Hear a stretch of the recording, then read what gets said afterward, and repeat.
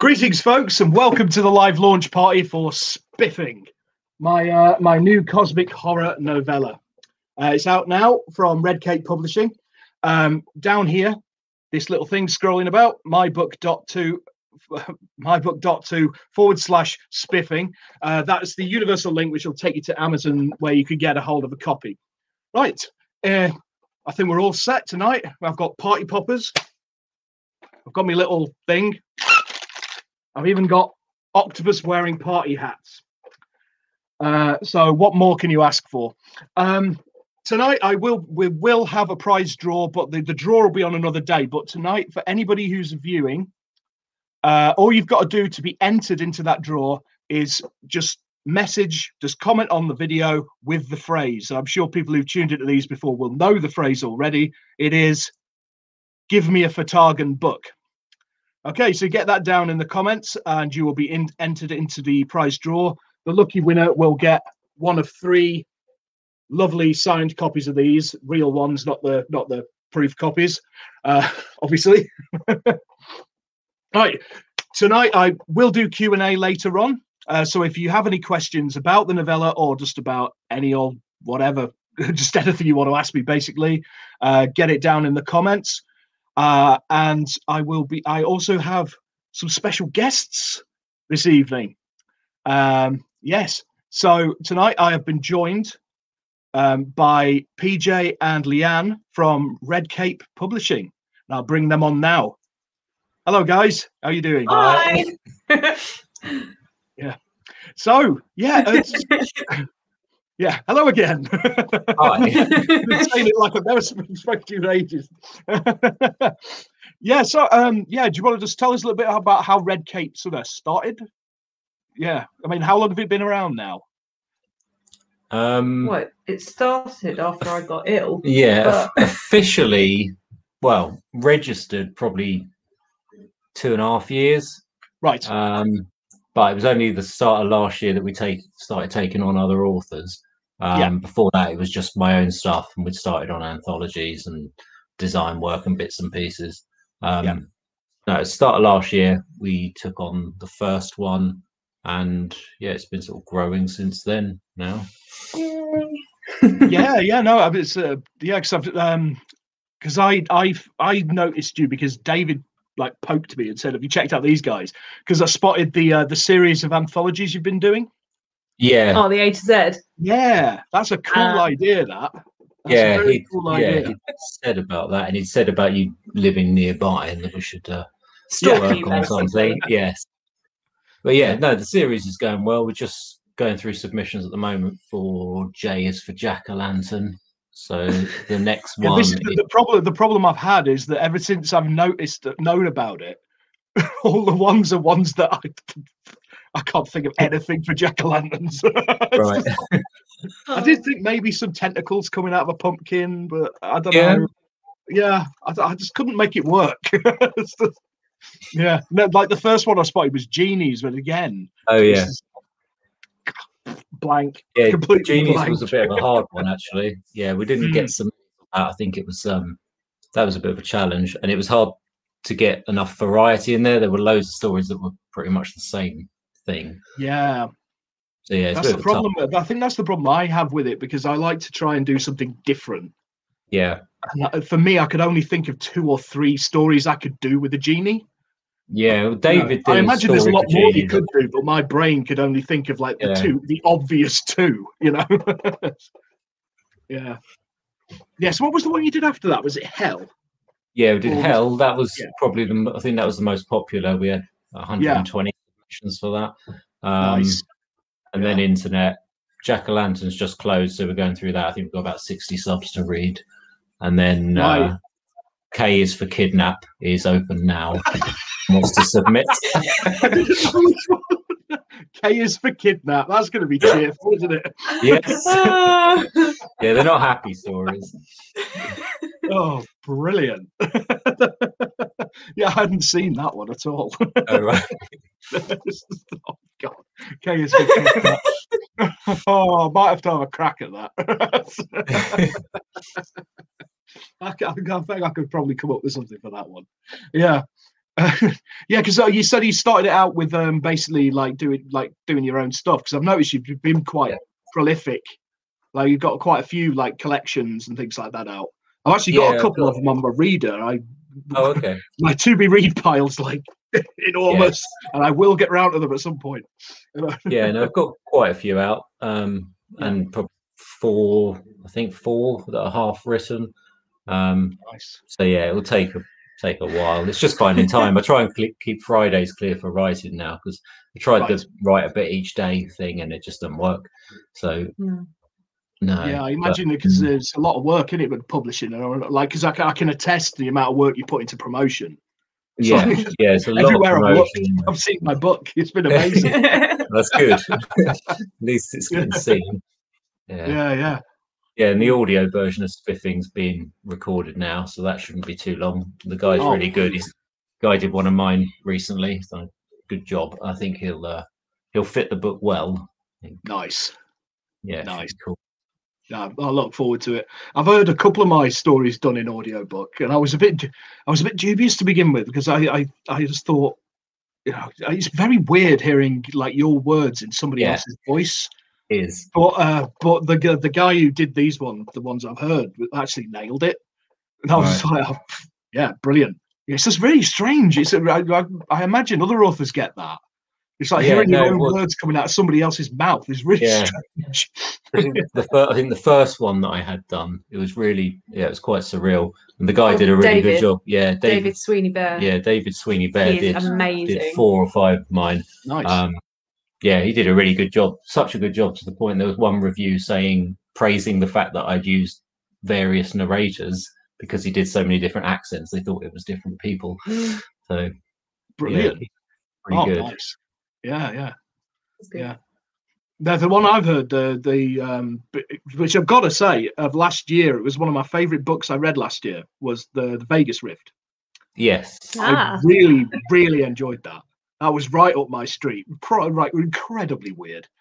It's just like, I was like, this is great. Yeah, it's one book I like. When you read, you can sometimes see where things are going. And I honestly didn't have a bloody clue in that book, because it just started here and went all the way over there somewhere. No, I'm hoping there'll be a sequel soon. I know it's being written, but I don't know how far in he is. But yeah, because you listened to the audio, didn't you? Yeah, it was amazing. It's really. I'm halfway through it at the moment. Right. I keep, because obviously I listen to audio books when I go out. But obviously lockdown, I haven't really been outside, so it's just like I've been to the chemist and back, and that's about it. Yeah. So yeah, I'm getting there. But no, you guys will do a great job on it. Yeah.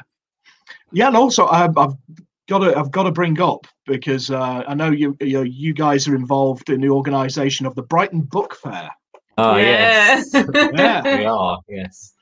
That's going to be good. Yeah. Yes, I'm hoping so. Yeah, I'm hoping it'll be busier than usual, with people finally allowed out and being able to do things. Like, people, freedom. It could go the other way completely, and there'd be nobody there. But we'll buy books off each other anyway. So. Yeah, we always exactly. I'm going to make sure I'm going to save up all my pocket money for a while, because I know exactly what's going to happen.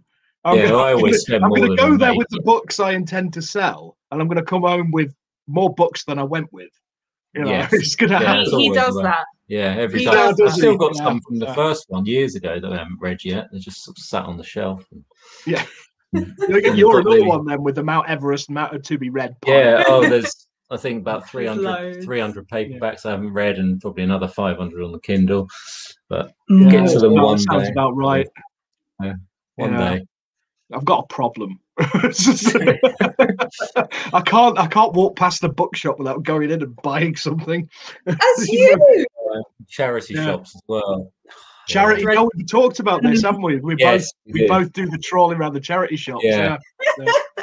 We say it's weird because you find different things in different towns. Yeah. Because I said like Haywards Heath was really good for horror books. Yeah. And I was finding all the first editions and all this stuff, but around here there's nothing. So. Yeah, and I was saying basically Hove, you get Mills and Boone, lots and lots of Mills and Imagine. Boone in Hove. Yeah, like Yes. tons of it, and 50 Shades of Grey. That's There's a lot of that. about it. 50 Shades of Grey and Dan Brown mostly. Yeah. Oh, Dan Yeah. Brown. Every charity shop without fail. Yeah.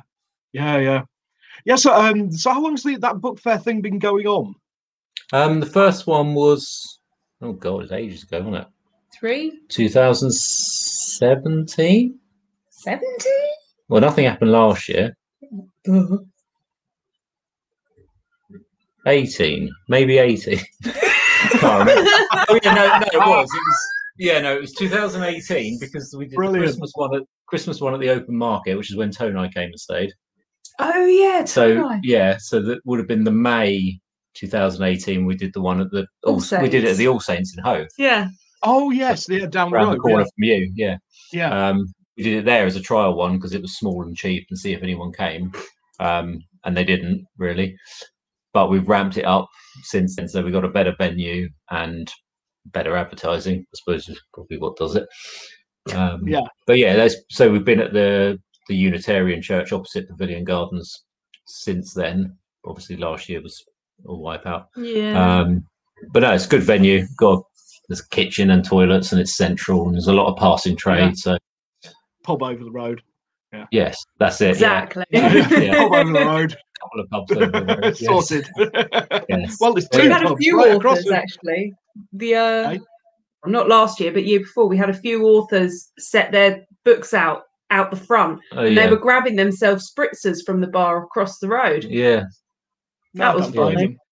Yeah, don't blame them, to be honest. Yeah. Well, because you got Fitzherbert's and the Mash Tun, haven't you? Right, directly opposite, and then you got the Wagon and Horses who do some fantastic gins just over the road. That's always where I go if I'm going to a gig down at the Dome. I always go in the Wagon and Horses and load up on the gin. Because you don't want to try and buy a pint in the Dome. It'll cost you you need to take out a mortgage to buy a pint. No, we went Wagon and Horses. It might have been my birthday or something when we went round the lanes, went in there, and they do quite a lot of whiskies. Yeah, whiskies and gins. Yeah, that's the one. Yeah, it's it's the group of people who own it. They own a few pubs, and they all specialise in whiskey, gins, and rums. Right. Oh. Why not? Yeah. Good to know. Why not? So I'm looking forward to that because for the viewers, I will be attending and I will be sharing a good table with David Green. So that's going to be like comedy gold. Yeah. The Beavis and Butthead of indie writing. I don't know which one of us is Beavis. Well, I was going to put them in that back room. Yeah. Because there's a separate room at the back, so they could just have the room to themselves. Have a party. Nice, I like it. Yeah, and I also believe Gemma Paul's going as well. She's not now. No. Is she not now? Oh, that's a shame. She was, and now she's not. No. Right.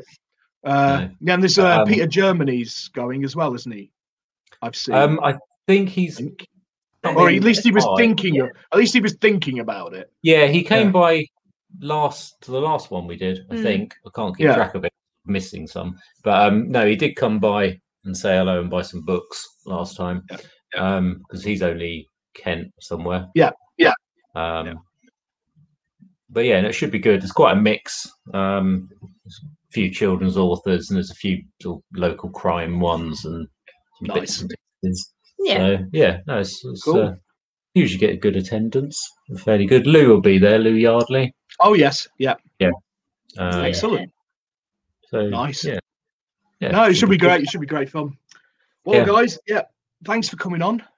Okay. And, thank you very much, and thank you again for presenting Spiffing. Yes, no worries. For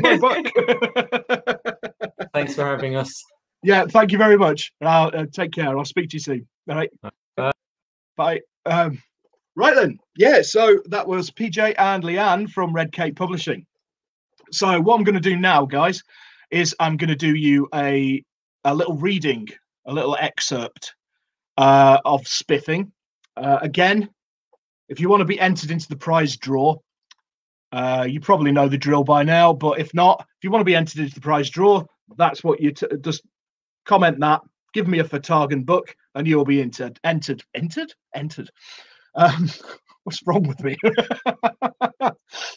Also, yeah, I'll be doing a short Q&A after the reading. So if anybody has any questions, just get them down in the comment section and I will answer them as we go along. Okay. Right, so I'm going to start with a little bit from we're going to do chapter 1 and then a little bit from chapter 2. Okay, so it opens with a quote from Sir Arthur Conan Doyle. "The game is afoot."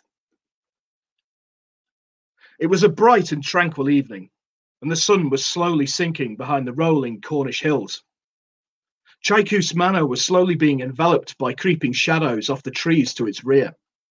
The stout front doors stood slightly ajar as jazz music drifted out into the early dusk. Outside, a sickly-looking man of around 35 in rumpled Oxford bags and a pair of black-rimmed spectacles steadied himself against the winding stone banister. He puffed enthusiastically, almost medicinally, on a crumpled woodbine. After a deep drag, he tipped his head back and exhaled with a satisfied sigh. From the welcomingly warm interior came a cadaverous old man dressed in black. He stealthily walked up behind the unsteady character with his gloved hands outstretched. Resting one of his trembling paws gently upon the man's shoulder, he asked, "Feeling better now, sir?" in a formal manner that betrayed a slight American twang. The old fellow gestured towards a large puddle of pink vomit that trickled down the old stone gutter. The sickly sweet smell of regurgitated strawberries, cream, and champagne drifted on the breeze. "Yes, thank you, Simpkins, I'm much better now." The man's voice sounded like gravel due to his acid-ravaged larynx. "Spiffing party, what?" he continued, suddenly brightening. Simpkins, the long-suffering butler, merely grunted and purred, "Indeed, sir," then shuffled back indoors. The slender gentleman's gentleman muttered oaths quietly under his breath as he tramped back inside, leaving the drunken man swaying and grinning inanely. As the shadows lengthened and shrouded the entrance to the weed-choked drain, a large, shiny black beetle emerged and seemed to regard the man with some degree of curiosity. After a moment, it clacked its mighty mandibles in contempt at the foolish creature on the steps, then scuttled back into its cozy hole. A long, curved gravel driveway led away from the door towards the only road that passed the stately pile. In the distance, a motley collection of kitchen staff, cleaners, and maids could be seen crunching their way wearily towards the road and the village beyond. They were all thankful that their hellish day was finally over. Each one of them muttered a silent prayer that they didn't have to stick around for the remainder of the party. They all knew their employer well enough to know that come midnight, the revels would be loud, drunken, and debauched. In fact, everyone within a 15-mile radius knew about the owner and his spiffing parties. Chaikous Manor in North Cornwall had been the family seat of the Lexington Browns for generations. It sat nestled betwixt rolling hills and an ancient stretch of woodland, alone and isolated. The nearest village was 3 miles down the road, so the master of the house didn't have to worry about disturbing anyone when he was raising hell.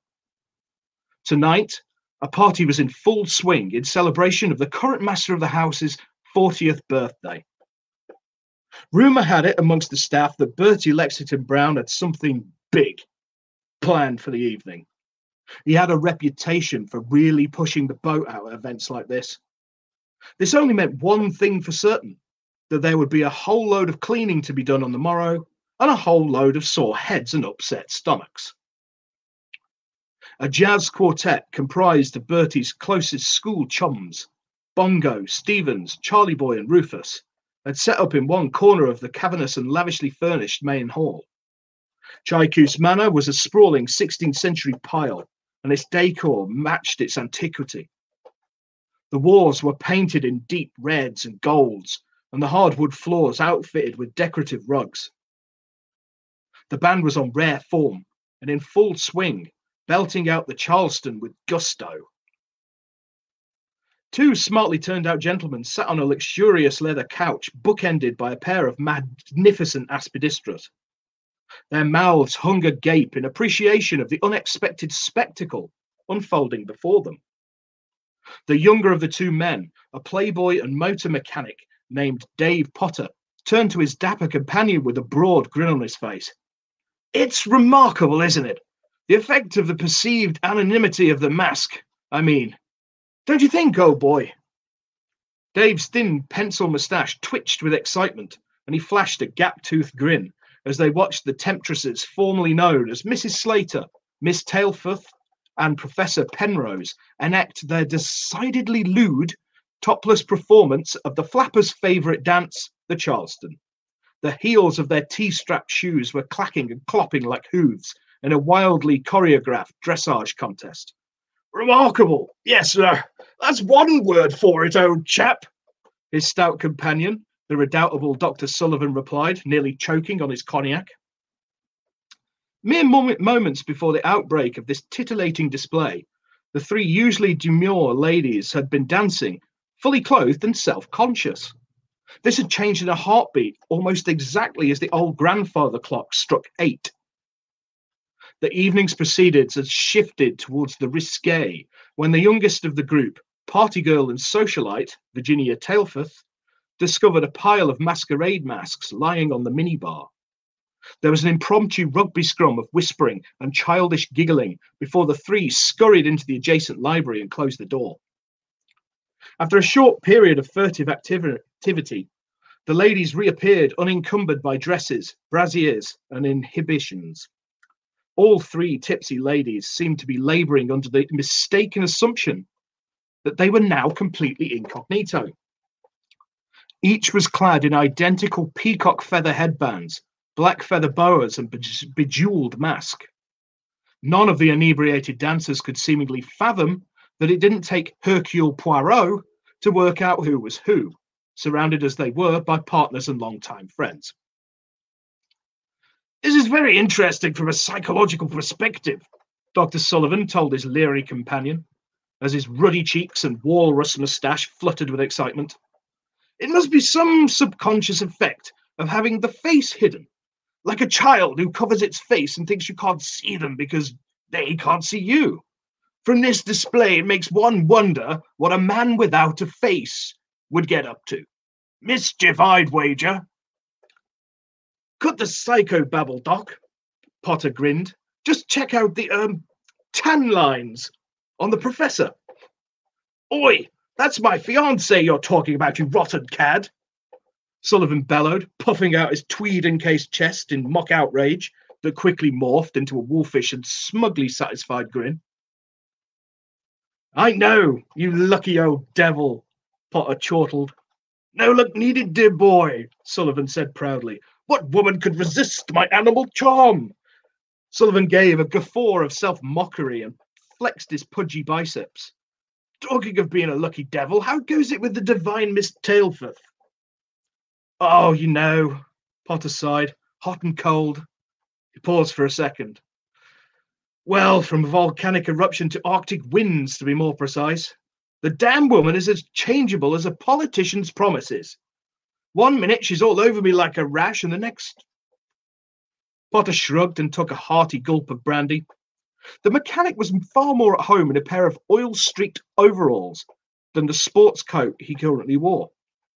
But even Sullivan would have to concede that the young rascal scrubbed up well. "Ah, well, not to worry, old chap," Sullivan patted Potter on the knee roughly. "Women are fickle creatures. She'll come around eventually. And look at it this way. Most men would kill just to be in the same room as such a beauty. Never mind having her all over them, as you say, like a rash." The grin reappeared on Mr. Potter's face. "That's true enough," he said with a nudge and a wink. His mood continued to brighten as he watched her lithe form prance and caper. "So, what's your professional opinion of the shy and retiring Mrs. Slater over there shaking her bits and bobs?" the doctor asked his motor enthusiast friend, breaking his rapt concentration. "Not bad at all, I must admit. A few miles on the clock, certainly, but not yet completely clapped out. I think we are lucky that she's only had one careful owner, what? Both men erupted into fits of hysterical laughter at Potter's quip. Oh, watch it, Potter barked suddenly. Here comes Stan. Stanley Slater came in from the night air and began to weave across the room towards Sullivan and Potter. He had found a straw boater somewhere on his drunken meanderings and had perched it on his neatly trimmed short back and sides at a jaunty angle. His pinched cheeks and sensible spectacles gave him the look of a vicar that had imbibed one too many at the summer fete. Seemingly refreshed from his violent evacuation, Slater grabbed a high-fluted glass of champers off the bar and popped a strawberry in his mouth before taking a revitalizing gulp. He waddled his way over to the two giggling men on the sofa. So what are you pair of reprobates giggling about? He asked with a boozy grin. Blimey! He exclaimed as his drifting eyes fixed on the dancing girls. Is that my bally wife? Sullivan and Potter both grabbed a shoulder and plonked him down on the sofa with a glass in his hand before he could intervene. Sullivan put a finger on his lips and gestured towards the girls. Think of it as an experiment, dear boy. Those masks seem to have altered their perception somewhat. Hey? Slater scratched his head. That daft lot seem to think we don't know who is who, Potter explained in layman's terms. Personally, I prefer to look at it as a demonstration of the effects of alcohol and cocaine on ladies in their prime. Well, whatever you call it, Slater summed up, it's dashed fine entertainment. As the band's tempo increased, the hotter under the collar the trio became. This, in turn, made the dancing quicken.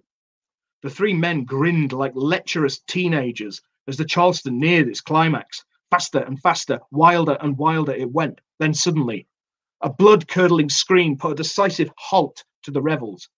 The shaken form of Sylvia Lexington Brown appeared on the landing in a hysterical state, wearing a look of utter horror on her rounded features. Come quickly!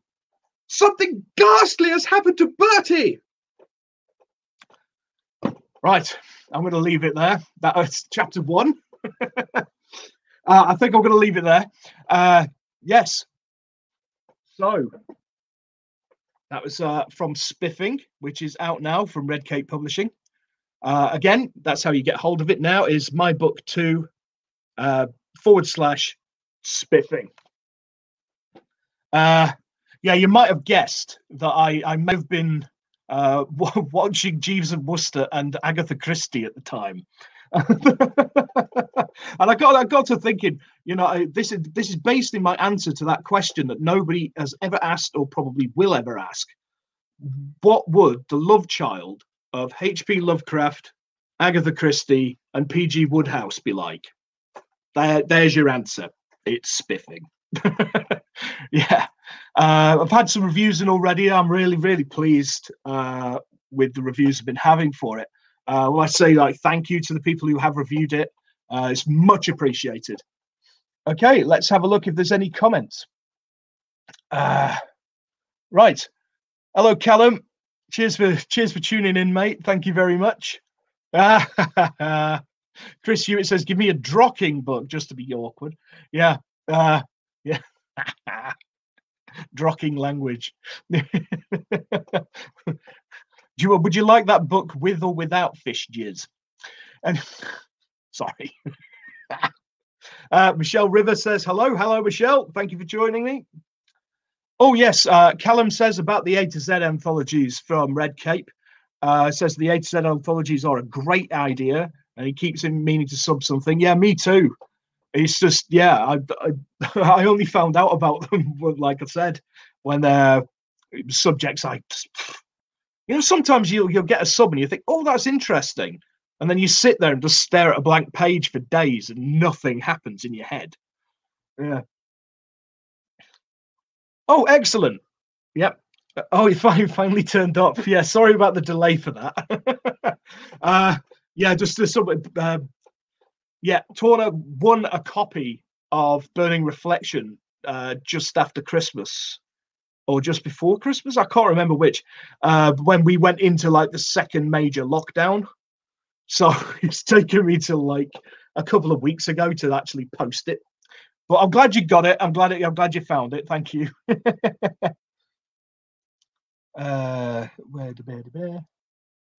Oh, the Crystal Cave of Wonders. Yeah, you can't actually see, but there is a hell of a lot of octopus here. In fact, there's 1, 2, 3, 4, 5, 6, 7, 8 octopus here. Here's the smallest one. Yeah. The biggest one's over there. It's too big, won't fit here. But yeah. Here's the most sinister one. He's awesome, isn't he? Yeah. Yeah, some people think that I bought all this sort of stuff specially for the readings and stuff. It's not. Basically, I buy Halloween decorations. They go up and they never come down. Yeah, my flat kind of looks like looks like the Electric Ballroom in London in 1985. Does it looks like an alien sex fiend gig in here? So it's just.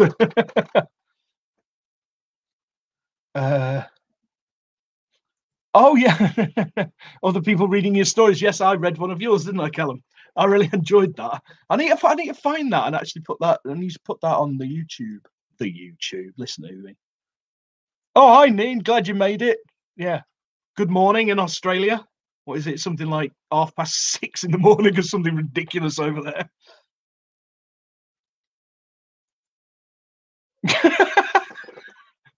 Mendees. What are you talking about, you pillock?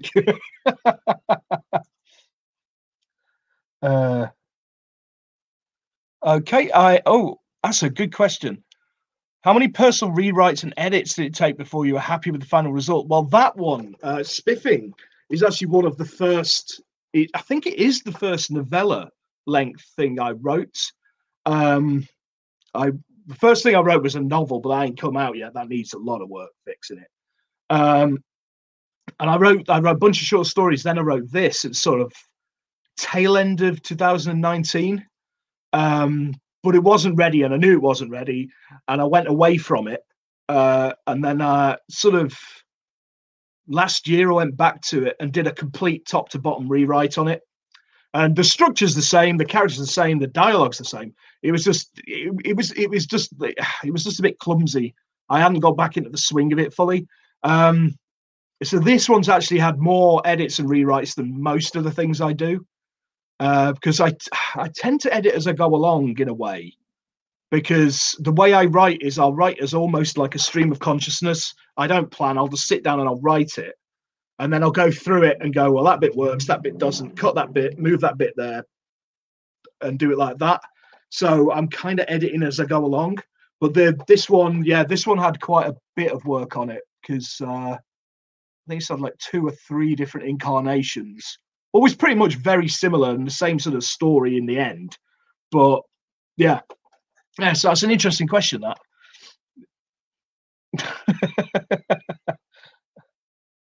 Oh, great.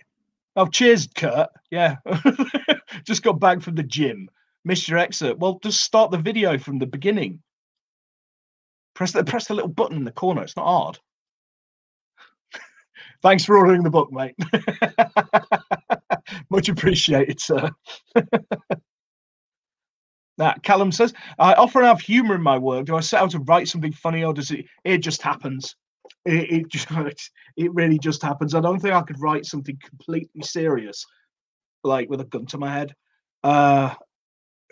It's just my personality coming out. I mean, I'm just raised on Carry On films and old British sitcoms, and it just comes out. It's just it's like David Green's review on Amazon. He says he likes to think of it as the what does he call it? Carry On Mendees Cosmic Horror Universe or something like that. But Carry On Mendees kind of sums it up. It is horror with that kind of British humor. But I've always liked humor in horror as a counterpoint, because it blindsides you a bit more, doesn't it, if that happens? Because one minute you go, oh, that's really funny. Oh my God, he's dead. You know, I like that kind of thing. I like pulling the rug out from under people. What drabble did Spiffing start? It did actually start out as a short story. It was intended for an anthology like set in the 20s, which had a 3,000 word limit. And I think I went over that in the first chapter, or at least in the second chapter. Yeah. Who would play me? Oh, that's a good question. That's a good question. Okay, yeah. I don't know. I've always kind of thought maybe Peter Butterworth or somebody like that. Maybe Sid James, maybe Jim Dale. I don't know Kenneth Williams. I'm not cool enough to be played by Kenneth Williams. If I could get anyone to voice an audio book, who would do it justice? Unfortunately, most of the people I'd love to get to do the audio books for it are dead, unfortunately. Boris Johnson. Only joking. Oh man, that's a good question. And you nixed me because Fry would be the obvious one. Tom Baker. There you go. I think he'd be awesome. Frankie Howard. Yeah, there we go. Yeah. Titter ye not. Yeah. Righto. Thank you, guys. Thanks for your questions. Right. So, one last thing before we go. I've got some banners and stuff here. I've left that up. I'm being an idiot again now.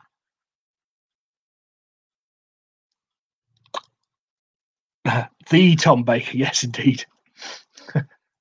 Oh, I'm confused myself now. Righto. Yes. So, this is what we're talking about. We're talking about Spiffing, which is a novella, and it's out now from Red Cape Publishing. You can get hold of a copy by going mybook.to/spiffing. Red Cape Publishing is there. So if you want to check out their other stuff, I seriously recommend you do so. There are some cool anthologies, and I really recommend, if you're into your weird, really weird cosmic horror kind of stuff. It's even got a bit of fantasy to it as well. I really recommend the Vegas Rift by David Gray. I really recommend that. It was a really good read.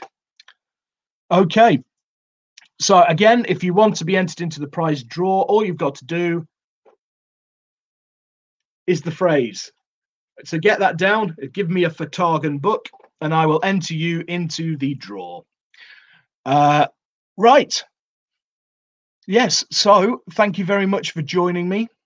I'm Tim Mendees. If you want to check out all my other literary misadventures, go to my website, which is timmendeeswriter.wordpress.com. Also, while you're there, if you sign up to my newsletter, it's right at the top. You'll get a free cosmic horror novelette put on your happy face just for joining. You don't have to do anything. You just get a free book. There you go. Okay. So thank you all. And I will speak to you all soon. Take care. Good night.